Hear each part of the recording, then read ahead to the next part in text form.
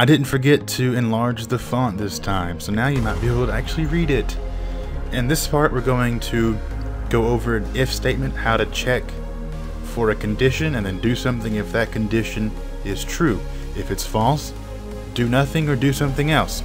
We'll decide how that'll go here in a second.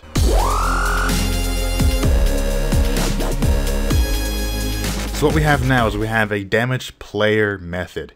We can pass a value to that damage player method, and then it will take that amount of damage from the player's health, right? Simple enough.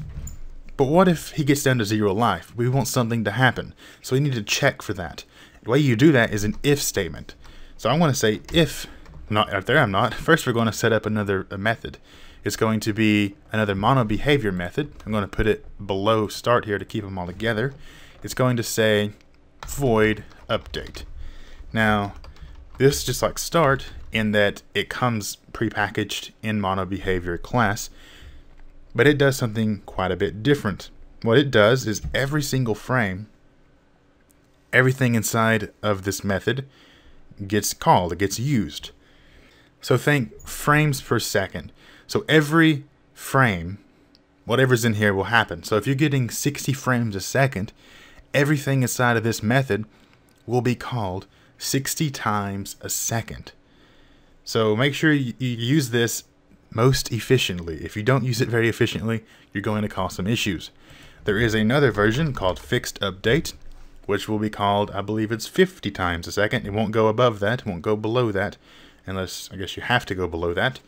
But the idea is, if you're using like some kind of physics calculations, or you're doing something that's based a bit more on time, then maybe, say you're getting 300 FPS, you don't want to do some of that stuff 300 times a second, surely. You can do it 50 times a second. Or we can use a time class and do it that way, but we'll talk about that later. In the update, what you want to do is check for stuff that you need to know when something changes or when something happens. So in this case, we want to know if the player's health gets to 0 or below. So we have to do that every frame. We could do that every 50. We could do it 50 times a second and it'd be fine, but we're going to use update. I want to say if. So it's an if statement and parentheses once again, and then block that out. So inside of this if, we're going to have our condition. What we want to do is make sure that our health is equal to 0 before we do something about it. So we'll say health is equal to 0.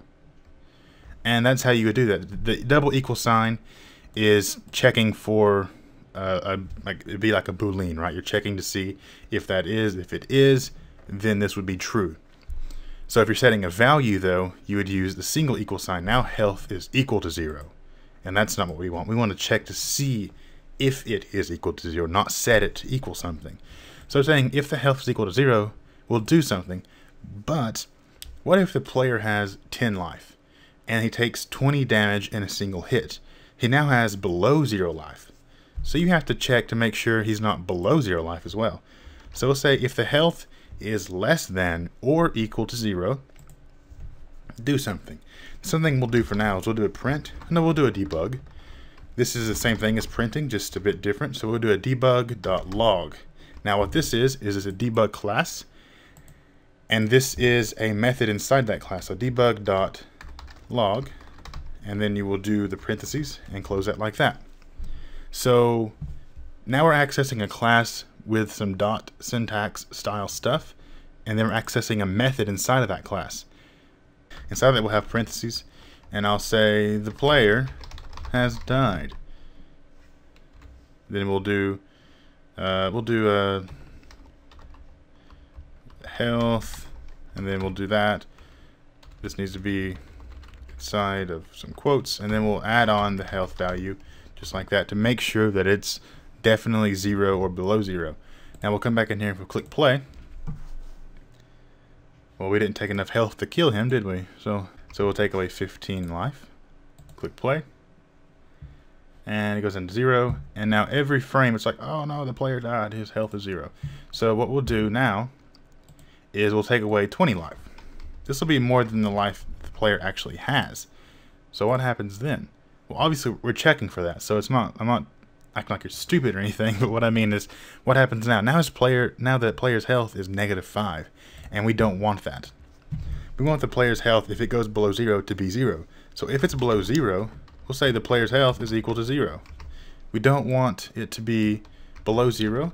If it is 0 and it sets itself to 0, it doesn't matter. So there's no wrong thing about this.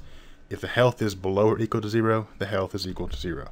So we'll check that. Shouldn't have to check this, but just want to show you. There you go, 0. And we're taking away 20 life. Okay, now so what if his health isn't less than or equal to 0?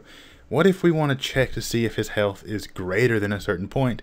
But we don't want to do that if we're checking if the health is already 0, because then we'll just be wasting some time there. So we're going to say, if that isn't true, it'll continue down, right? So the first thing it'll check for is if we have an else statement below that. If there is an else statement, it'll do whatever the else statement says to do. And in our case, our else statement will also have an if. What is that buzzing noise? Hope you don't hear that. So else if. So if this isn't true, else do whatever's inside of this one. Now we could just say else like this and just do this no matter what else is true. But we don't want to do that. So if this is false, it'll do this stuff no matter what. But I want to say, what if his health is greater than 15? Okay?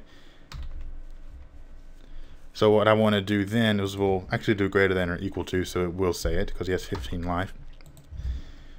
We'll do a print now because we use a debug. Now we'll do a print. All kinds of messy stuff going on here. You have a lot of life.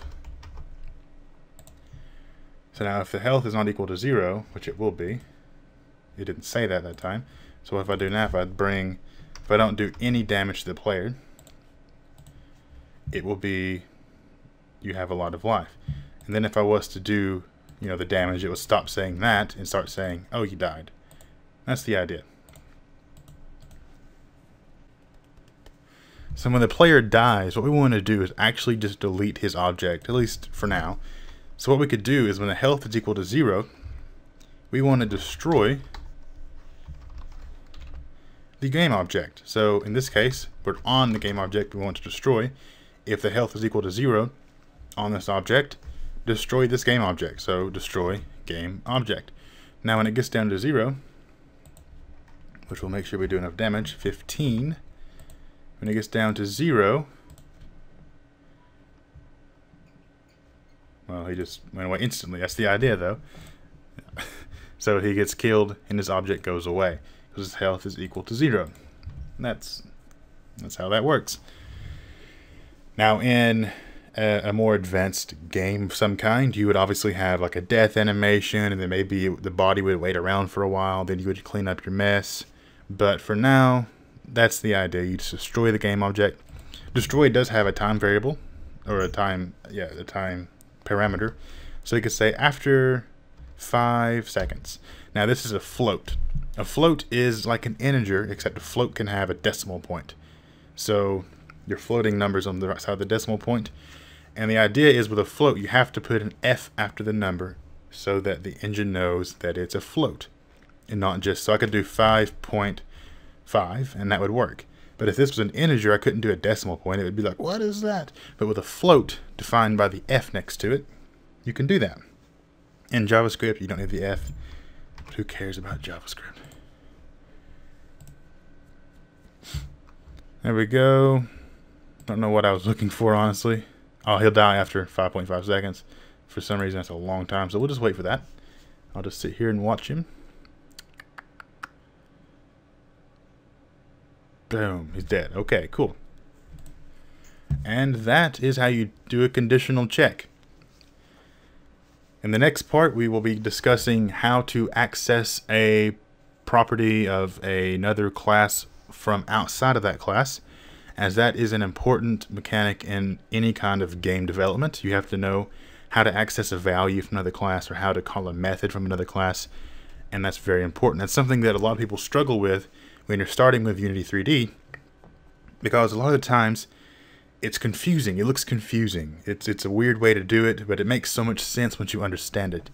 So I'll be discussing that in the next part. We'll set up another another cube with another script that will access the player's health from that cube and do something when the player's health equals 0. We'll detect that from a different object, which is cool. Sounds simple, and it is, but it's not just as straightforward as it sounds. That's it for this part. My name is Austin. I'll see you next time.